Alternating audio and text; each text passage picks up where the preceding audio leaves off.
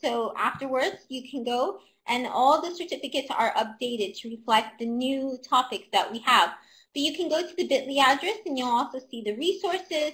You'll see recordings of the over 100 of webinars that we have been doing. I've been doing this for 2 years now, so it's been very, very, very exciting.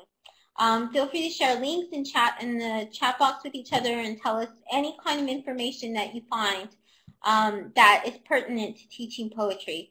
We're going to talk about different ideas, but there's tons and tons out there. There's so many that I'm not going to be able to cover. I really like talking about poetry and teaching poetry as well. I've worked with learners from 2-year-olds all the way to 80 years old in various countries. Right now I'm in Oxford. I just got back from teaching students in Slovenia and Croatia. And I will be headed off to Liverpool next to train more teachers. So that was my 26th country. It's National Poetry Month, so that's why I chose to change the topic to poetry, because there are certain types of, yes, it was a lot of fun, Andrea. There's certain types of writing that we can use to really motivate students to write. Writing is a tedious task, and for language learners especially, it's very hard to process the wording in poetry. So when I was teaching language learners in the U.S., which is one of the places that I taught in, it was hard for them to understand the archaic English because it's old British English. So they have to learn Shakespeare, but they don't necessarily understand Shakespeare. And some of the great poetry out there, it's great for learning a language because you have to decipher it. And so while you're learning it and you're deciphering it, it's definitely a skill. It teaches you how to be better at language learning and context clues. So if you can learn about the literary devices and how to understand the different kinds of meanings behind a poem, then it shows a really advanced knowledge for the language. So I love that Robert Frost quote, definitely, poetry is when an emotion has found its thought, and the thought has found words. So when your students get to that point, so I think the first step is definitely to introduce them to various forms of poetry. Now I'm going to show you 4 or 5 that are very simple forms for language learners specifically. And so these forms make it to where they chunk the language, they make it quite easy to understand the language. And then after studying these forms of poetry, you have your students go and they search for these forms of poetry, then they can create their own. So I'm going to show you some very basic, simple forms that I think are easy to use with anywhere from beginning language learners all the way to even intermediate, high intermediate. And even the advanced can use it as well. The problem is that at some point in time, even the advanced students, poetry can be so complex that the advanced students will need to learn it as well and study it as well, because it doesn't follow the same kind of English they have been learning. So one of the activities, and in this learning in the forms, I'll also show you different types of activities as well. So how many of you know the famous roses are red, violets are blue? Well, there are a lot of poems where you can, not a lot, but there are some poems where you can stop, where you can start it for them, and it becomes a gap fill. So then they have to rhyme. So we can even do it now in the chat box. Roses are red, violets are blue. And then, okay, so your task is to come up with the next line. What do we come up with? So the next line, because it has to rhyme. It's a rhyming poem, so you're rhyming with the blue. I love learning with all of you. Okay, that's a great one, Peggy.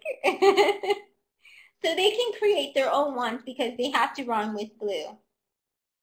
You are great and I love you. Okay, that's a great one as well. So these are different things you can do with your students. They're very, very easy to do. You can have your students each try and finish a line, and then they can go and they can publish them. So in essence, it is actually a gap fill. Now here are some other ones that are really good. I'm going to show you. This is called a cinquain. I'm probably not pronouncing it right, but this is a very basic pattern. It's 5 different lines, and there's 3 different patterns, so there's 3 different types that you can do. So you can do line 1, which is 1 word, line 2 has 2 words, line 3 is 3 words, line 4 is 4 words, and the last one is a 1 word. And then in the second one, it actually gives you, I think this one's really good for language learners. For the second form, you can do a noun, 2 adjectives, 3 ing words, a phrase, and then another word for the noun. And finally, in the last one, if you're trying to learn about the syllables, if you're trying to get beginning language learners to learn about how the words work in English, then you can do the syllables, 2 syllables, 4 syllables, 6 syllables, 8 syllables, 2. So 2, 4, 6, 8, 2.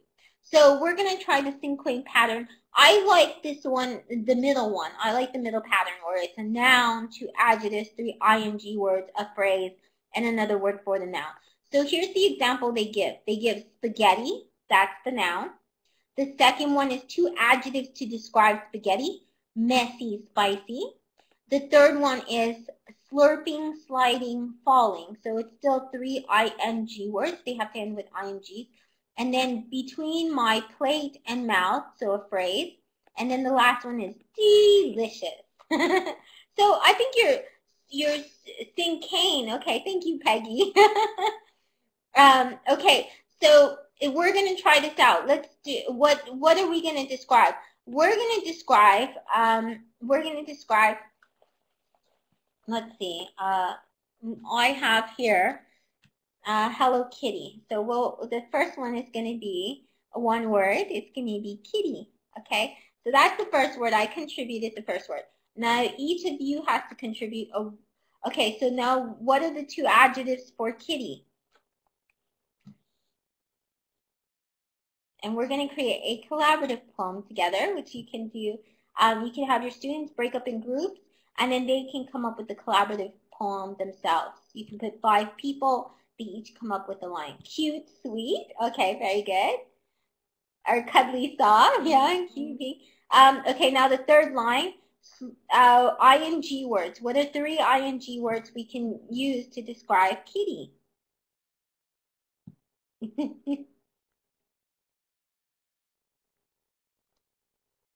So far we have, I'll go with the first, a hugging, snuggling, holding. Oh, very good, Andrea. Or leaping, bounding, creepy, very good.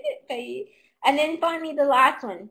No, there's 2 more. So line 4, a phrase. So what would be a phrase to describe? A mind of her, well, a mind of her own.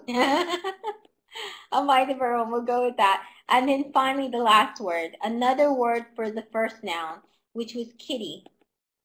So what's another word for kitty? Cat, yeah, exactly. Okay, very good, or special. So you can see it's quite easy. The great thing about this type of cinquain pattern is that it gets students to start thinking instead of saying name a noun. Instead of saying, okay, well, name adjectives or look for adjectives. It's a great activity. It's a poem that they're making, but they're also learning grammar. They're learning what an adjective is, a noun. They're learning ing words. They're learning phrases, and then synonyms as well. So it's a great way to do this. Read, Write, Think has so many amazing different types of, they have a lot of interactive. So I really like Read, Write, Think a lot. And so you'll see a lot of the ideas are from Read, Write, Think. They have what are called interactive. So if you go to the Read, Write, Think, you'll come to an interactive and it'll show you this. Basically, your students have to fill out with an interactive. They have to fill these things out. It walks them through the process.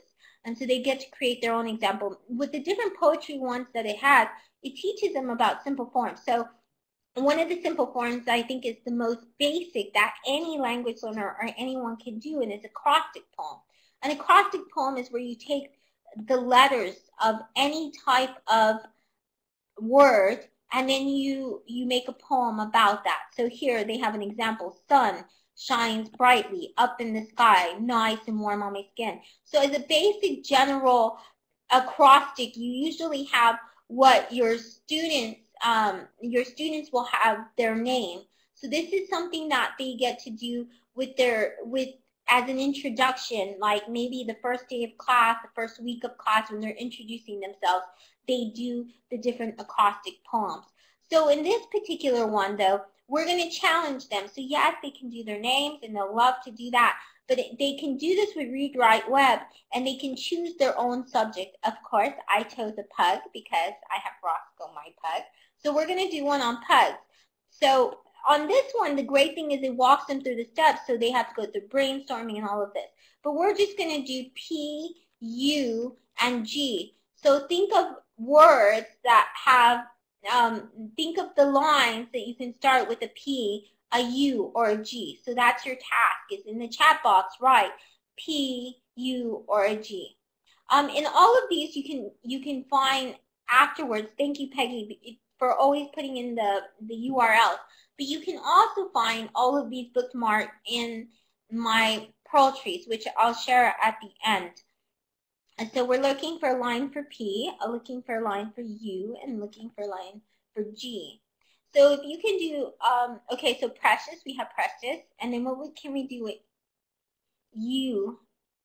And the phrases work as well. It is something that you don't have to rhyme. It is free verse, understanding. Oh, I like unruly. Underfoot, yes, that's a good one, Andrea. And understanding. He is understanding sometimes. Not when mom's on the computer. He usually wants me to get off and play with him. And then G. What would be a G? Underfoot is very true. So we're just looking for the G. One more, we can do it. But the idea is to get your students that know more English, to get them to do phrases just like this one. Shines brightly up in the sky, nice and warm on my skin. We can maybe gorgeous. Yes, he's quite gorgeous. Shape poems. Shape poems are really great for students. So yes, Jake, actually he is quite grumpy, like a cat. So that's the perfect line, grumpy like a cat. I usually say he thinks he is a cat. So, so definitely that's a good one. Oh, good friend, that's a good one as well. And so shape poems, there's different types of shape poems. There's a circle poem where the students love this because what they do is they get on paper and then they turn it around and they're writing while they're on paper. I was going to see if I've had a pen, but I don't. And so they turn it around and they write in a circle. So usually they'll get something like a bottle or a cup, they'll trace it, and they'll have their circle. And then around that, they start writing their poem. So a shape poem is really good. Notice how all of these poems, except are free verse poems, but they have them do specific things with the language. So here, for example, this is a different shape poem. It's in the shape of a diamond. They call this a diamante poem. I probably didn't pronounce that right as well. But they have a synonym one and they have an antonym one. And they talk about it as well, like what it does. And it tells you like the different types of its descriptions. They're all full of adjectives. On the diamante one, I didn't pronounce that right. I never pronounced that right. Let me do the Spanish of it, diamante. It'll walk you through it and it'll tell you. That's a great thing about the Read Write Web is that it's an interactive. It tells the students to talk about different things as well. So if you get an antonym one, then that's something that's the opposite meaning. So I would have them do synonyms to begin with because I think that's probably a lot easier to do. So for example, the one that they give here is, what's it doing? Sorry. Okay, so the synonym poem says monstrous, creepy, sinister, hiding, lurking, stalking, vampires, werewolves, mummies, zombies, chasing, pouncing, eating, hungry, scary creatures. So I think that's a really good one because it's giving all the adjectives for what a monster is. It's a lot like the other poem that we just studied, the cinquain one. And then the antonym poem, this one is the opposite. So the opposite, they do day. Bright, sunny, laughing, playing, doing up in the east, down in the west, talking, resting, sleeping, quiet, dark, night. So what they're doing is the first 3 lines has to describe day.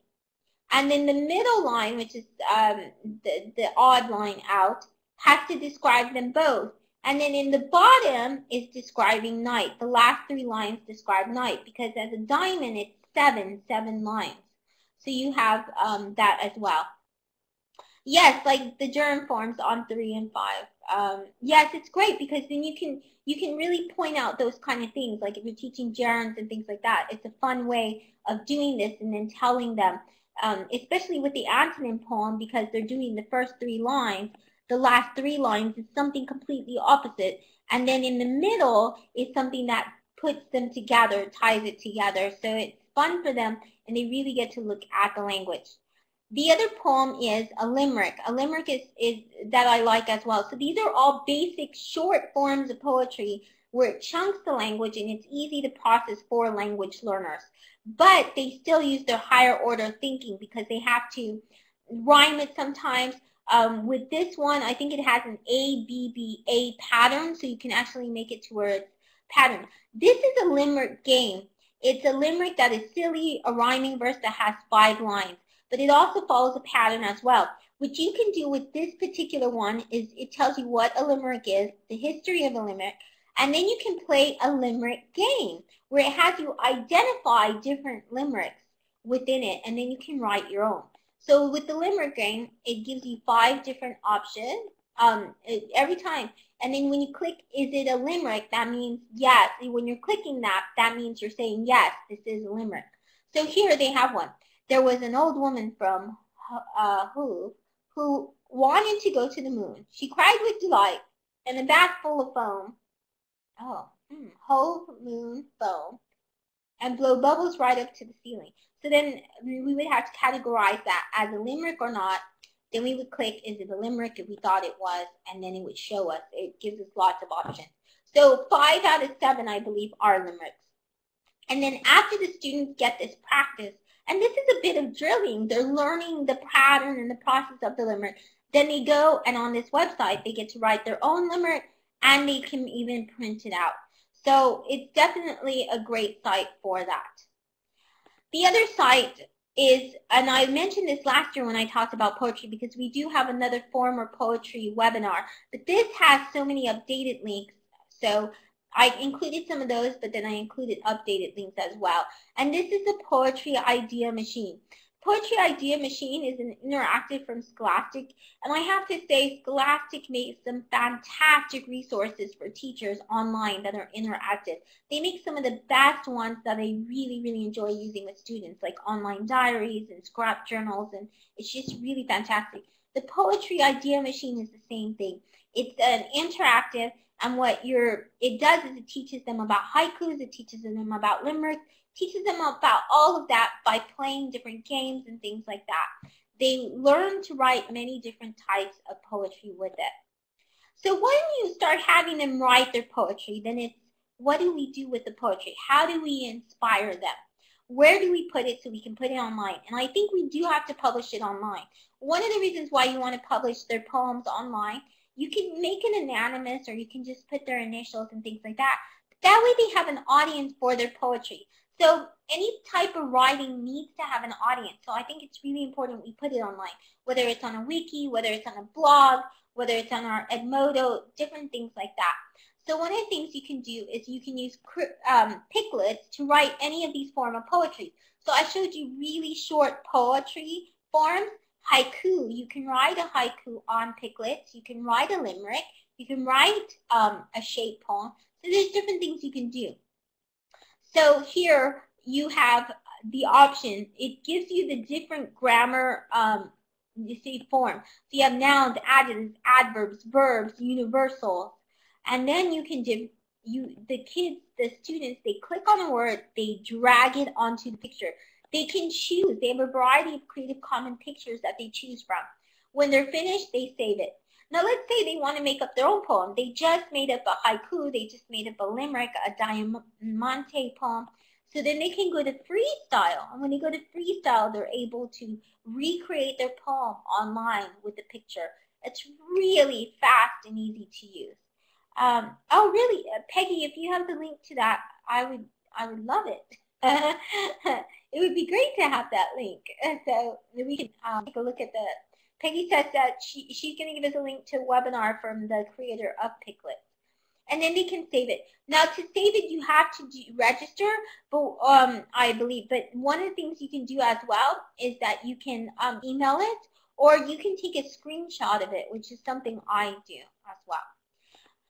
Create poems on Mozy. So Mozy is this fantastic image editor, and it has different types of ways that you can manipulate image and text. So it makes it very powerful for students. They love it. Teenagers especially love Mozy. They use it on their own time to create memes and all kinds of stuff. So these are the kind of things you can do on Mozy. Here you can type in your thoughts. So you can type in any of your poems, for example, and then it'll come out on a nice background. You get to choose from different types of backgrounds. Or you can do something where you put different collages. You can put up all your pictures, like a mishmash of pictures, and then you can type in your own words as well. Here is one. This one's a really fun type of Mozy app. It plays it as a video, so not only are you typing, but when you type, it makes funny sounds, like it goes ding, woo! Like each of these words becomes different type of sound, and it makes it into a video while you type. So you can type your poem, and your poem can have sound effects to it. There's different types. These are just only a few of the apps that are on Mozy. You have a pattern status, you have dream status, you have a comics, you can make your own comics, you can do drawings, you have a music grid, you have photos, you have a mirror status, cube me. So there are different types of, you have text with the picture. This is the wordplay, the one where it records the video of you typing. So there's so many different things that you can do with Mozy. Mozy is not for younger kids. When you're working with poetry and stuff, Mozy is more for teenagers because they don't monitor it, they don't censor it. So teens can pretty much put up whatever they want. So that is a warning about Mozy. Unfortunately, they don't have a filtering system. We publish it online. Where can we publish it? Well, Glogster.com is a really great option. It looks beautiful. These are teenagers who have already created poems. You can add text. You can play with the font of text. You can add little backgrounds, templates. You can make it look really beautiful. You can add audio. You can add YouTube videos. You can have a collection of your favorite poems. You can have poems that are put to music. So there's so many different options for that. You can also have poetry here, a poetry portfolio. So if you actually went to this particular poetry portfolio, every time you click on one of these images, it goes to another Glogster of that poem. So it's really nice, and it's so visual. It's really beautiful. You can have poetry on VoiceThread, where your students go. This is third graders. They wrote poetry about weather. And they also created art to go along with this poetry. So one of the things that they can do is they can have where they can each of these is a student. And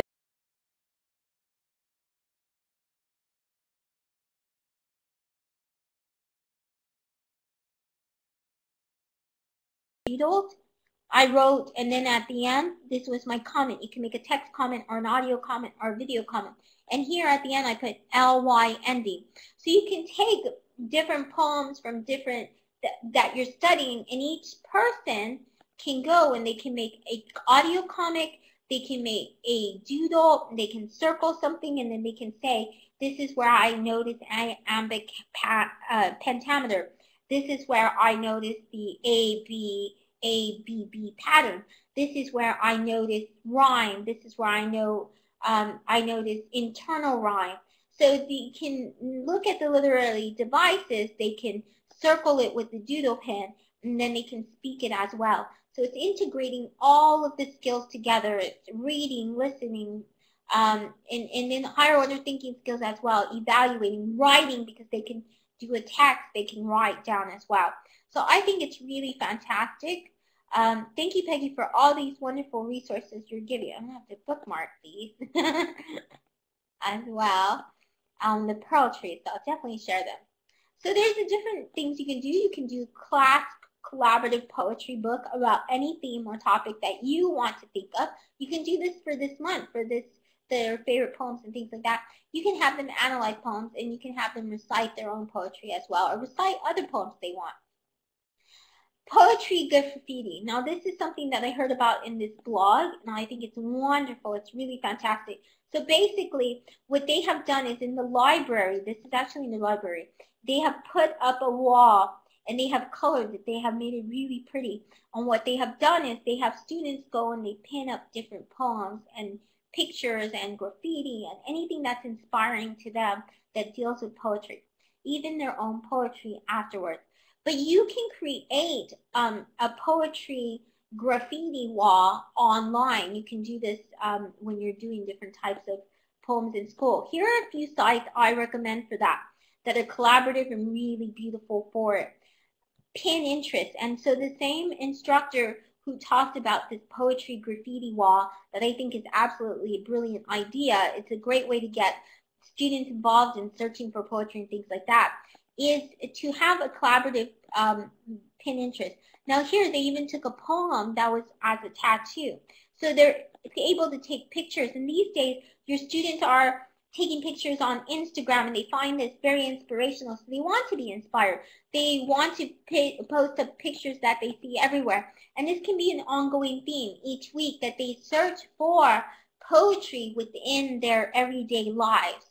And that's what I would call it, to have a poetry board and call it poetry in our everyday lives.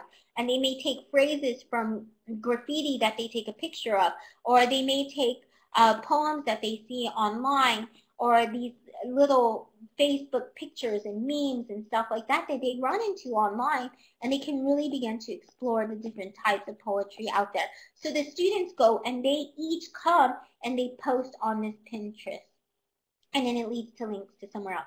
You can do this on something like Padlet. Now Padlet, a lot of people don't realize that Padlet, it's a sticky note wall. As soon as you click on it, you're going to get this note that pops up, and it's going to allow you to post a video.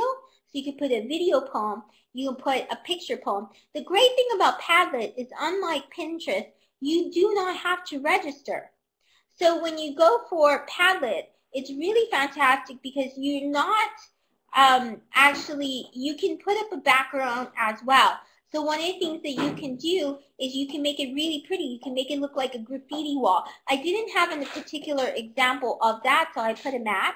And here's Sassy, if you know Sassy Lemos. Cecilia Lemos at on Twitter, you're CCLT. Yeah.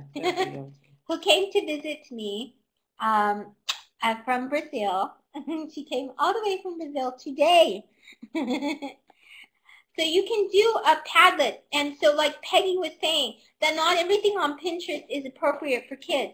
So that's why something like Padlet is a really nice option. The great thing about Padlet is you can put a class website picture as a background, and then they can pin videos, they can pin pictures that they take, that they're thinking of this poetry in the real world, is what I like to tell them it is. And then the other thing that they can do, which is really great, is it's drag and drop. So anything on the desktop, they can just drag it and they can drop it, and it automatically uploads in on Padlet. The other great thing is if they're uploading, let's say that they're doing this via an external hard drive or like a flash disk. So let's say they have this or a flash disk and they put it in your computer. You can take all whatever, 20 or 30, and you can grab them, and then you can drag them and you can put them on Padlet, and it'll all upload at once, which I think is really fantastic. Here's Linowit. Linowit will allow you can see it kind of in the back is the picture. It's not as pretty, but the reason I like Linowit so much is it's more stable than Padlet. It is a sticky note as well. You can put pictures and you can put text under the picture, which I like a lot. And the reason why I like that a lot is because it's language learners, so I want them to describe what's going on within the picture. So they can add their own poetry as well, their own short limericks. You can make a limerick board. I use this for everything. I use Linowit. The great thing about Linowit is you can use this on your Android cell phone. You can use this on your iPad as well. You can use it on an iPad. You can use it on your computer, on your laptop or desktop. So Padlet, Linowit works seamlessly on many different platforms. You can create a collaborative poetry book on Mixbook. Mixbook allows you to invite different types of, and so Linowit and Padlet, no registration. Your students don't even have to put their real name. It's very safe because it's within the browser, so it's not them searching for things, so they're not going to run into things that are inappropriate unless they put them on the wall. Mixbook is really good as well. These are some poems made by students with Mixbook. It's an online scrapbook, so they can add text, they can add sticky notes, they can add pictures that they came up with, they can add drawings, they can add different fonts, and just like when you're making a scrapbook, you sometimes put little different types of templates and stickers, and you can embed it on a blog. You can embed Padlet in a blog, you can embed Linowit on a blog, so all of those are really great. There are some more online poetry creation tools. Here's Word. I'm going to show you a couple of word walls, kind of word magnet poetry. So if you go to magneticpoetry.com, you get a choice. You can get a whole bunch of letters that are for, that relate to an artist, a genius, a poet, an office, or a romance. So if you're doing romantic poetry, for example, let's say you're doing it for Valentine's Day or something like that.